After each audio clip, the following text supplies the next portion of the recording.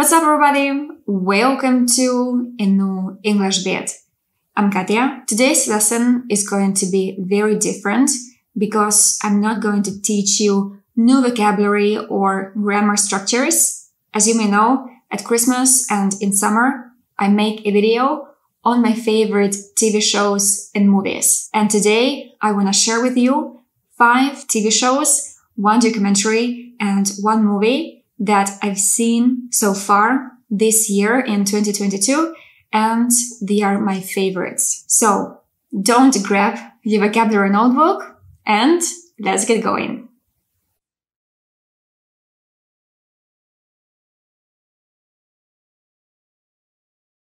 So let's get down to business. The first TV show that I want to talk about today is Manifest. I've just finished watching it and I must say it's made my summer. Why do I like it? I'm gonna mention different reasons why I like this TV show. The first one is the plot.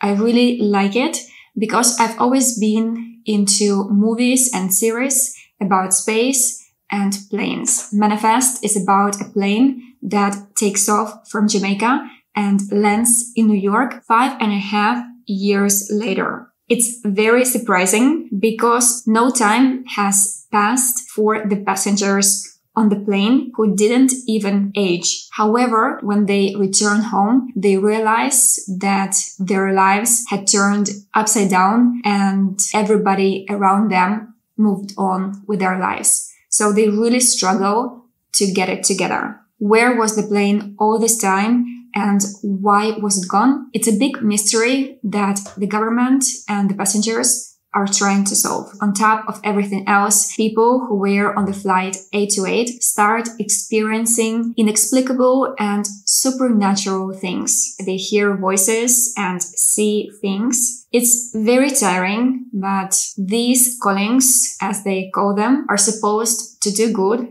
and help people. The second reason why I enjoyed this TV show is that there is a lot of mystery and the characters are absorbed in solving puzzles and connecting the dots. One of the most repeated phrases is "it's all connected," and there seems to be something bigger guiding the characters who are all in the same boat. This TV show reminded me of Lost, and in fact, Josh Dallas, the actor who plays Ben, described Manifest as "it's Lost meets This Is Us." Apart from mystery, Manifest focuses on the family aspect, relationships, and, of course, romance. Thirdly, I liked the characters. My favorite one is Michaela. She's a young girl who was on the plane together with her brother, Ben, and her nephew. She's a very charismatic cop who is hardworking and she's determined to solve this mystery. And last but not least, this TV show is set in New York, a city I want to visit in the near future. And of course, you can hear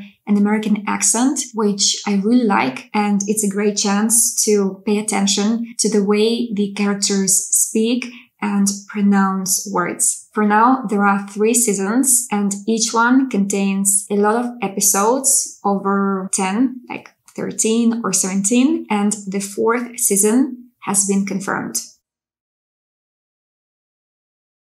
The second TV show I want to talk about is called The Woman in the House Across the Street from the Girl in the Window.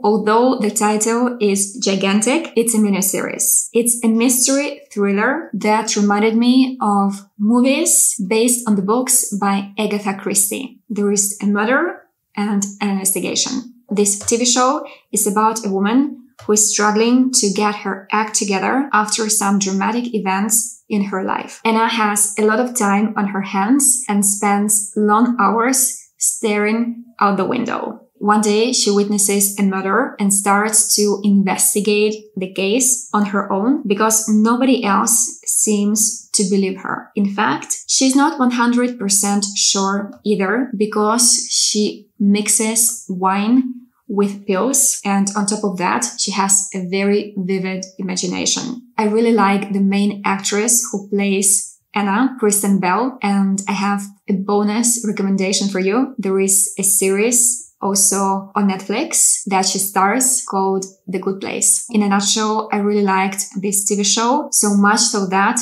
I watched it twice, and I really hope there will be one more season. And now let's move on to the third TV show, This Is Us. I've already spoken about this TV show in one of the previous editions, but I want to mention it one more time because sadly, after 6 seasons, This Is Us has come to an end.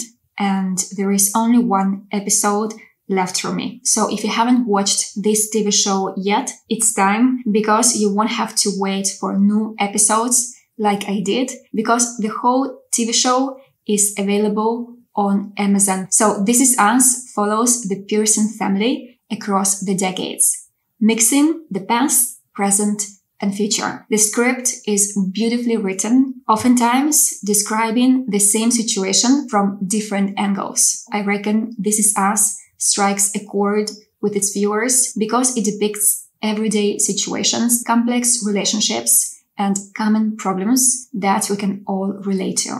I'm sure there will be 1 or 2 characters you'll feel identified with. Others will inspire you and teach something valuable. All of them have their personal struggle: anxiety, addiction, obesity, diseases, to name but a few. They'll and share profound thoughts that will linger in your memory forever. This TV show is bound to make you think and reflect on what's really important, on what really matters. Personally, it made me think about the passage of time, the fleeting nature of life, and the urgent need to live in the present, here and now, and enjoy good things in life while they last. It's the most touching TV show by far. I cried my eyes out when watching this multi-generational saga, especially the second to last episode. Tears were streaming down my face and I just couldn't stop. According to my friend Victor, if you can watch it without shedding a tear, you're dead inside. In a nutshell, if you're looking for something that will make you feel, don't miss this sweet and touching TV show. And guys, before we continue with more recommendations, just a super quick reminder.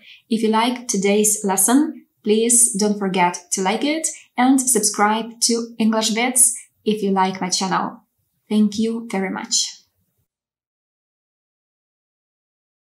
Number 4, Virgin River. I've spoken about this TV show before as well, but I want to mention it once again because the 4th season has been just released on Netflix. It's a feel-good series that is very easy to watch and follow. It's set in a picturesque little town and it contains romance, relationships, friendships, daily and common problems, and so forth. Here you can hear an American accent, and I think it's a great TV show to improve your listening skills because it's very easy to understand. And the main actress here is Sophie from This Is Us. Right now I'm watching this series and I really like it. It's very easy to watch and it's very enjoyable. Number 5, Somebody Feed Phil. I've spoken about this TV show as well in the previous editions, but I want to bring it up once again because the 5th season has just dropped on Netflix. So if you're a foodie and love traveling, I'm sure you'll like this TV show. Each episode focuses on one place around the world. So the new season will take you to 5 places. To Oaxaca in Mexico, Portland and Maine in the USA, Madrid in Spain, and to Helsinki in Finland. I really enjoyed the one filmed in Madrid. Actually, I've seen it twice, maybe because it was familiar and also because you can get to know the best chef in the world, David Munoz. He's a super talented chef and a very inspiring and interesting person. And the host of this TV show, Phil, is a super friendly and nice guy. And now I want to talk about a movie that I've seen twice because I really enjoyed it. It's called 4 to Dinner. It's Italian and it's about soulmates. I think I'm a hopeless romantic, a romanticizer who believes in soulmates, but I'm starting to think that maybe mine died. I don't know. Anyways, this movie reflects on whether everyone has a soulmate or it's BS. 4 to Dinner is about 4 people who meet through mutual friends at the same time. They start dating, and the movie presents 2 realities and plays with what if scenario. What would have happened if the 4 characters had paired up in a different couple? That's why 2 different stories are being told at the same time, and you are intrigued to know which story is the true one. Let me know if you believe in soulmates or you think that there is no such thing. And last but not least, one documentary called Winter on Fire. You can find it both on Netflix and YouTube. Winter on Fire has become relevant due to the war in Ukraine. Sadly, Russia keeps attacking Ukraine every day, and I really hope that good will triumph over evil and as soon as possible. I highly recommend watching this documentary, especially if you want to know about the origin of this conflict. So Winter on Fire is a documentary about a revolution that took place in Kiev in the winter of 2013 and 2014. It's about a courageous fight for freedom, for the right to choose your own path, and it shows the power of unity that managed to overthrow Yanukovych. I really admire bravery that Ukrainians showed, and they fought against what they thought was wrong.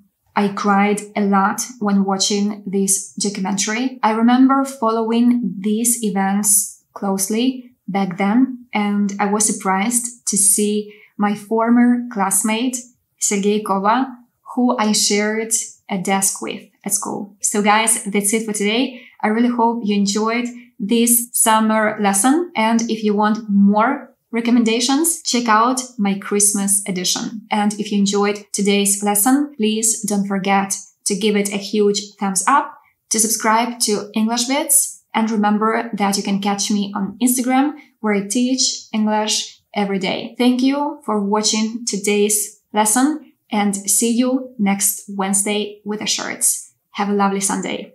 Ciao for now!